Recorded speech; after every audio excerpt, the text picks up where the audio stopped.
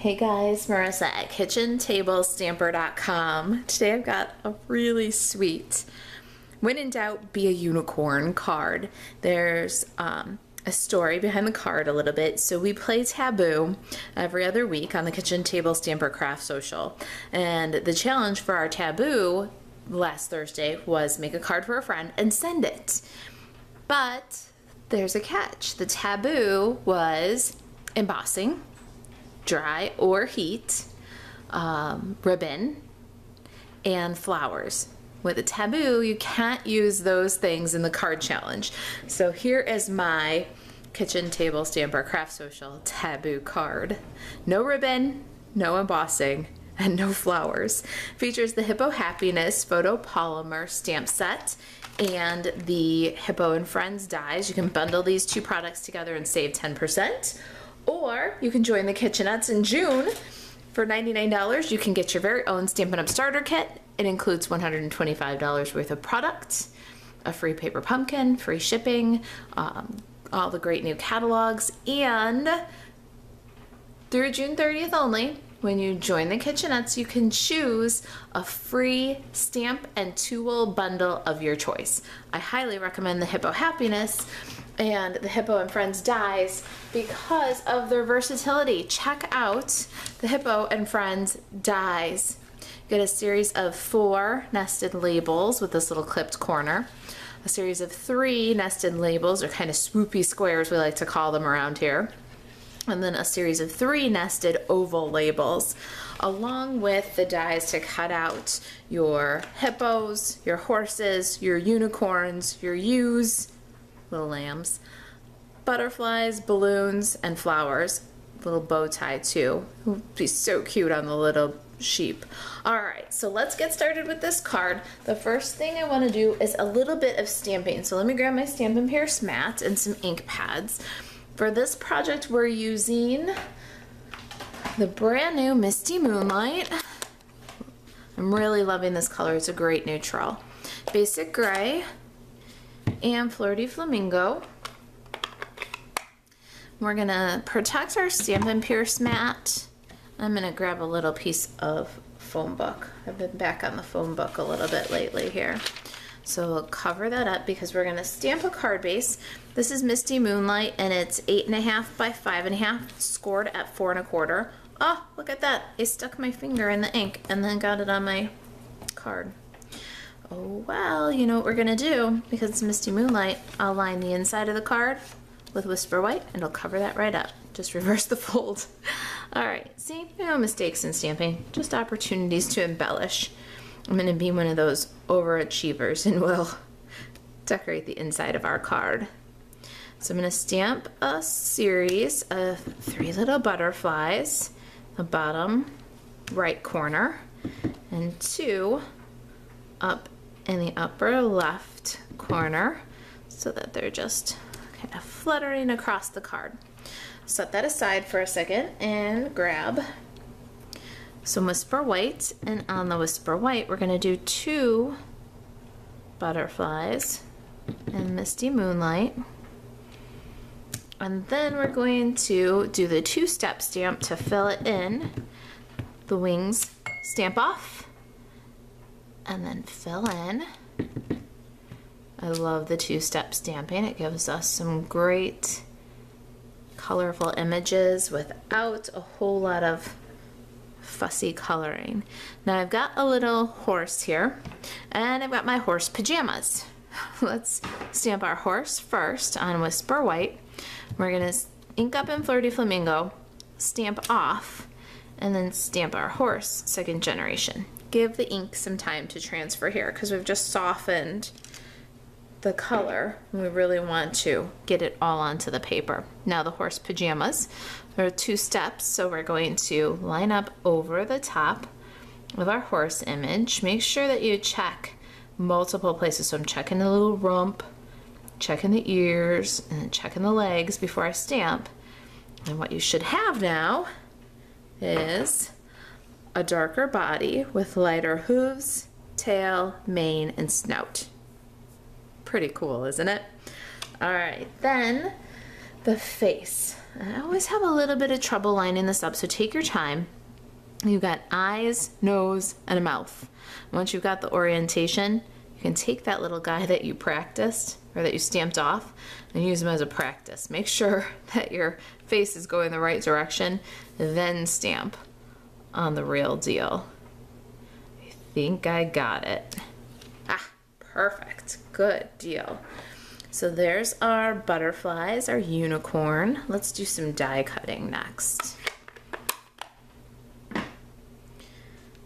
We're gonna need the Misty Moonlight again for our greeting, so I'm just gonna set it aside. We'll bring it back in just a minute. Beside the fantastical nested labels, which we're using the smallest one there, there's also this fun little wiggly line. My kids are calling it a ramen noodle or a danger noodle. I think it's pretty funny. We're gonna die cut one of those, and we've got the little horn for the unicorn and a scrap of silver foil. Let's get those die cut. We're gonna have to run a second pass to get the other butterfly, and we've got one more label. Here's our perfectly trimmed little unicorn and butterfly. I've got room on this scrap, so I'm definitely going to run through another one of these labels. It's great for sentiments. I'll definitely use it, so why not run the scrap through and grab another one of those. And then I've got this swoopy square, kind of the middle size one, and the new velveteen paper. So much fun. The velveteen paper is 112 by 12 sheet of Highland Heather, soft seafoam, and cinnamon cider, and it's got a great velvet texture, which I think complements our Hippo Happiness animals perfectly. You'll see that even with that velvet texture, you still get a great stitched detail on this paper cutout. Such a cool detail with the stitching and the fluffy texture. All right, let's get rid of the big shot here and bring in our Stampin' Pierce mat one more time and our Misty Moonlight ink. Got that great little label, and the sentiment from the Hippo Happiness stamp set is, when in doubt, be a unicorn. Who doesn't need that sentiment? I'll just give that a quick stamp. Misty Moonlight on Whisper White. Such a cutie. All right, now we can close up Misty Moonlight and move that aside. All right, ahead of time, I had cut the largest scalloped stitched rectangle from the Stitched So Sweetly dies. This is Whisper White. And then I've got my Designer Series paper strips here. These guys are 3.5 by 3/4. This is Soft Seas Foam, Misty Moonlight, and Fleur de Flamingo. And then we've got our Highland Heather paper. Let's go ahead and adhere some of these layers to the card. Using my Stampin' Seal Plus. I really like the new adhesives. I find that the Stampin' Seal Plus likes to roll a little bit easier. It just gets itself started easier, and it holds great. It's got a little perforated tape so it breaks easily. No need to do that slide to the side or check mark like with Fast Fuse, but you get a good strong hold. Oh no, I should have put my swoopy square over my Designer Series paper, so I'm going to lift the edge of that just a little bit so we can slide these guys underneath. I'm going to start with my soft seafoam, and I'm going to angle from the bottom. We're going to kind of shift right and left with these at little jaunty angles. Then I'm going to bring in my Fleur de Flamingo, and we're going to put that one, slide it underneath a little bit, little, again, jaunty angles. Then we'll cover the two in the center with the Misty Moonlight. Now, add a little more Stampin' Seal for security. Glue that guy down. Love it. Let's bring in our sample so you can see where we're going with this here. Next up, let's do some adhesive on the back of our stitched pieces here. I got a stitched circle. This is the 1 7/8 inch stitched circle from the Stitched Shapes die set.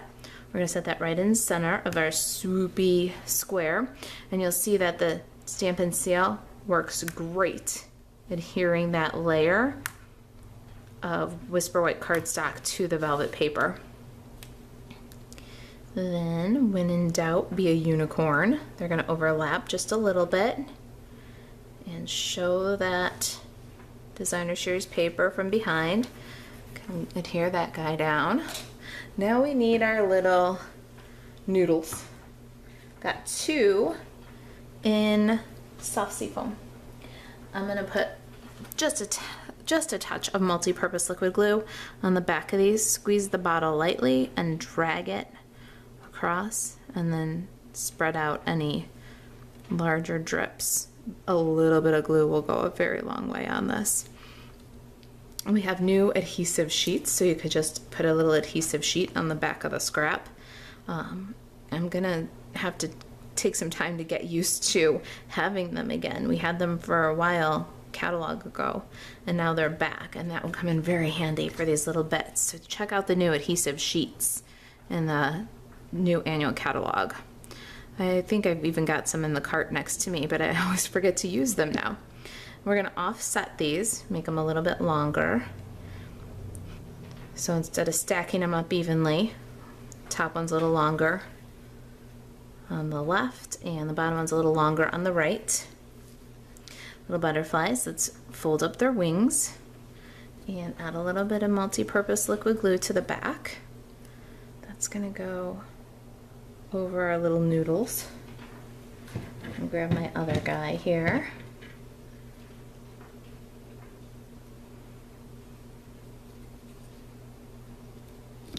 We'll put him on the Misty Moonlight wood grain, kind of break it up a little bit. Use my bone folder to make that adhesive adhere. And our cutie little horse, let's make him a unicorn. A little dab of multi-purpose liquid glue right on forehead there, and that silver foil unicorn horn. Drop that right in the glue. Just so cute. All right, let me grab some dimensionals for the back of our unicorn. Peel the release off the dimensional bits. Well, let's pop this guy on. Oh my goodness. It's just too cute. Huh. Last up, we're gonna embellish with some sequins. I have the Woven Threads sequin assortment here.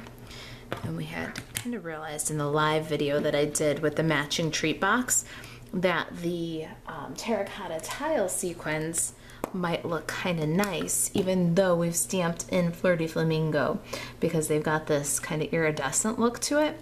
So I'm going to audition some of these terracotta tile sequins and see how I like that. They're a little bit more bold than the Flirty Flamingo, a little bit more orange, but because of the oil slick iridescence, I think it could work. All right, so up here we have Rococo Rose. Here we have Terracotta Tile from the Woven Threads. It's all from the same sequin mix. And on our original, we have Seaside Spray.